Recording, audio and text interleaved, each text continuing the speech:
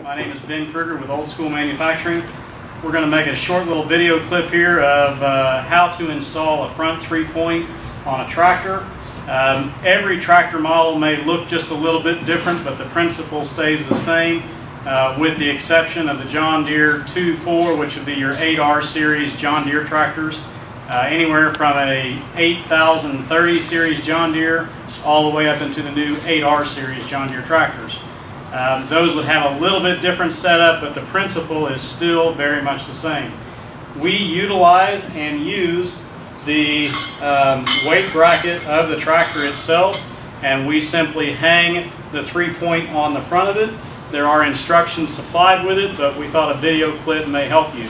You'll notice that we fast forward through certain parts of it, but make sure to slow it back down and explain what we're doing to the in the more pertinent parts of it. So at this point we've already removed part of the bolts on our weight bracket, but just for example we went ahead and left part of those bolts in there so that we can kind of show you what's going on. So we've got our cheater pipe here. By the way, this is Dalton, rising YouTube superstar, who's also known as the right hand of Old School Manufacturing.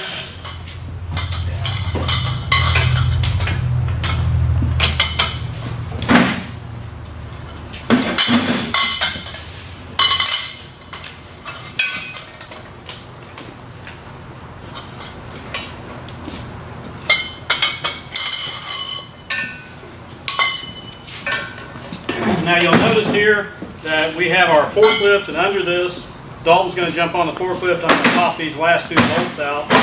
Basically what we're going to do is we're going to suspend this weight bracket, but keep it right here next to the tractor, and we'll show you why here in just a moment. Lift it up just a little bit. That's good.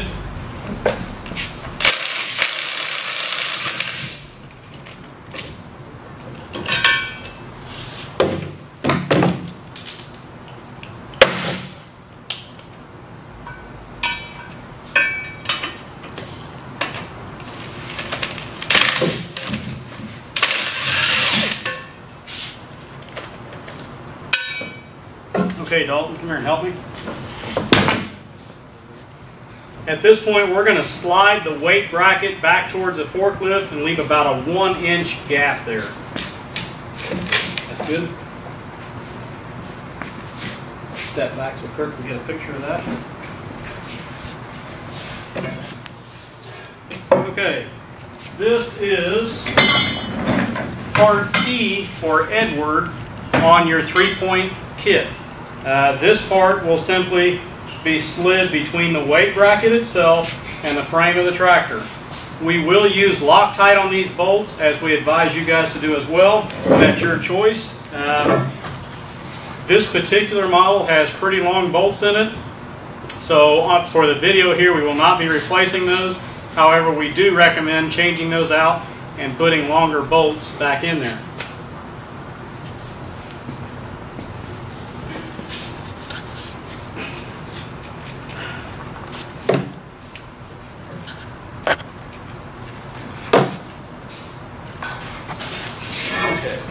Hand it down below.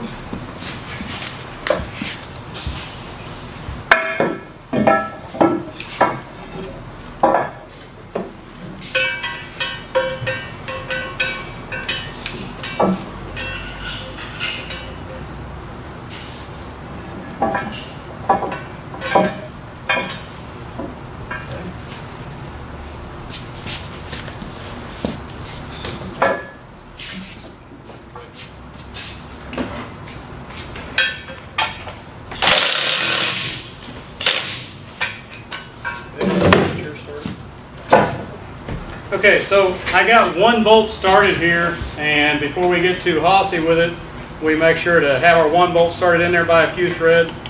Dalton's going to get his bolt started, then we'll move the forklift out of the way. We'll get you a better picture of what's going on here.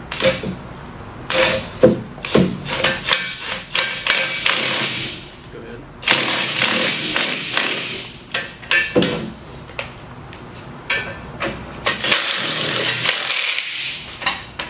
For video purposes, we're only going to put 2 bolts in the weight bracket at this time. Once the video is over, we'll go ahead and put the rest of the bolts in there. But for time's sake, we're going to try to keep this short and sweet so that you guys can see how to do it and get on with your lives. So Dalton, if you'll move the forklift out of the way, please. Okay, you can see in the video here we have our weight bracket.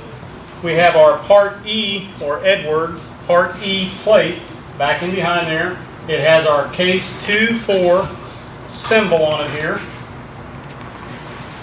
Now the next thing we're going to do is we're going to come over here and we're going to get our 3-point universal plate along with top hook and rear deals.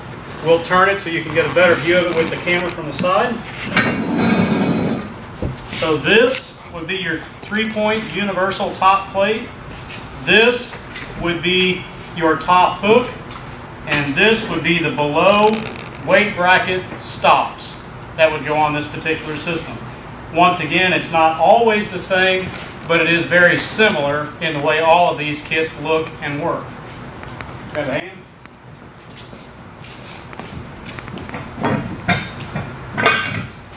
As you can see, 2 guys can easily pick this up and carry it. We're going to hook the top of it first and let it hang. That's why we don't put our 3-point arms on yet, because we want to be able to handle it by hand and maneuver it into place a lot easier. Okay, next thing we'll do is get our bolts for the bottom of it, which are laying over here. Once again, we recommend using Loctite on all the bolts to make for sure that we don't have anything come loose on us during transport or during field operation. These bolts are 2.5 inch long by 1 inch diameter bolts.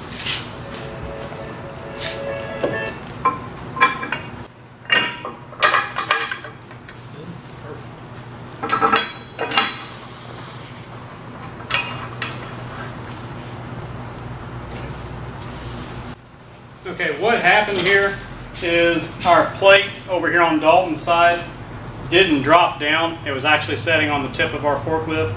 So we simply loosened that bracket up, gave it a little bit of adjustment, and allowed that plate to slide down. Once again, all the hole sizing is just a little bit big. That way there's some adjustment room in the system itself. Otherwise it gets very frustrating when you have to drill those holes out. Okay. The next thing that we'll do is go ahead and tighten everything down. You'll notice that we had our top hook, which is part F on our diagram. We have our top hook on there, but we left it loose. We did not tighten that down. Once again, our below weight bracket stops here. They are on, but we did not tighten anything down. The system is designed to be put on there and then simply tighten it down, kind of like saddling a horse, where you cinch it down and get everything good and tight. So we're going to tighten up a couple of bolts here just for example, and then we'll put our top hook on.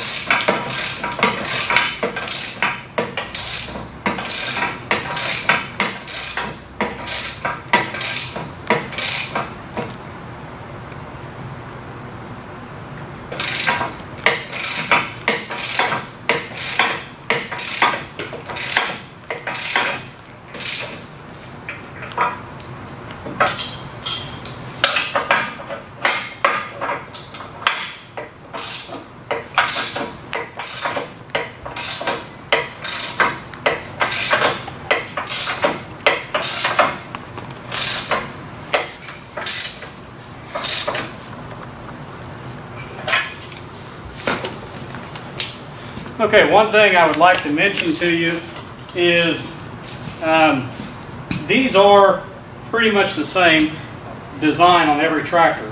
It's going to lock and under our weight bracket here, and it's going to keep this from jumping up off of our top hook here.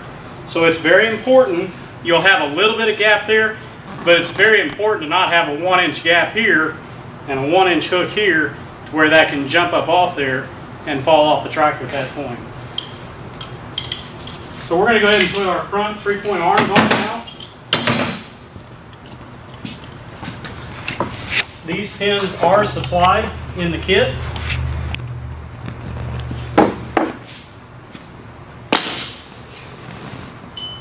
Once again, we'll put a little bit of Loctite on them.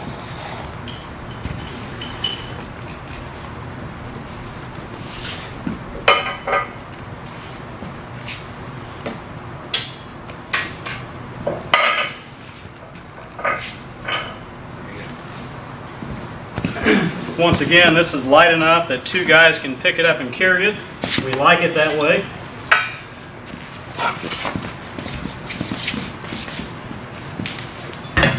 I like to put my knee in under it. I don't know if you can see that, what Dalton and I are doing. Get one pin started.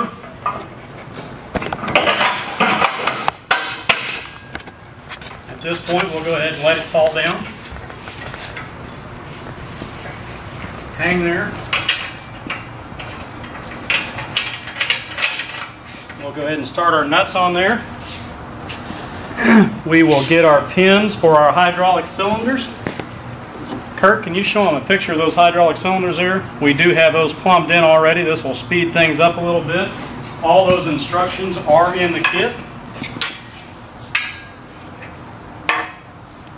I got the wrong bolt.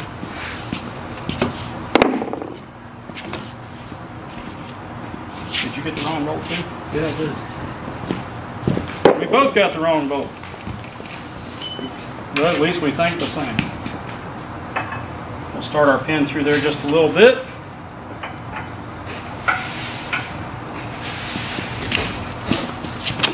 Grab our cylinder assembly.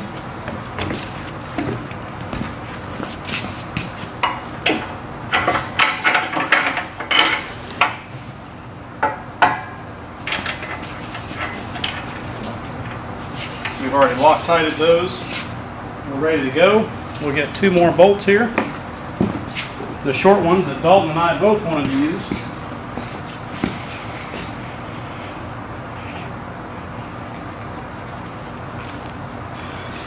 Once again, put your knee, get turned right, put your knee in under it here.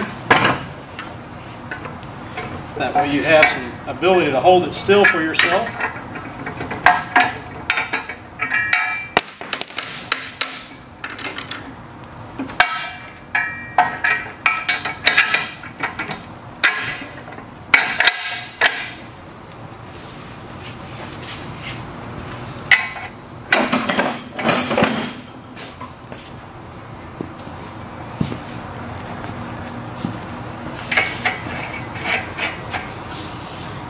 Now once we have everything tightened down, we now have a working front 3-point.